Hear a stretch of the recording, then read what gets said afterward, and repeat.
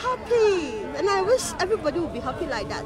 We all have to, trust in our God and have faith in Him, because He's the only one who can take us away from all our troubles and sorrows.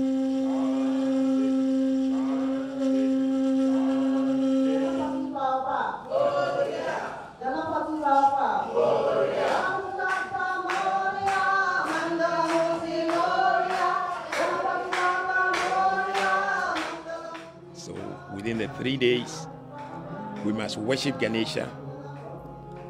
First day, second day, every morning and every afternoon, we worship Ganesha.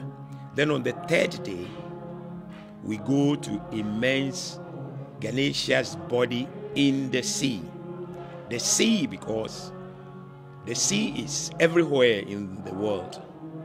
And the blessings that Ganesha has brought to us, you also take those blessings to everywhere the sea is going to touch.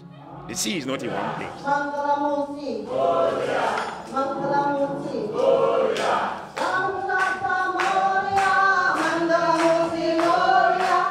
That is the place that we dump our problems, because all the problems are with the Ganesh, and now Ganesh has been put into the sea. So we feel that all the problems and obstacles on our way has been taken away by Lord Ganesh.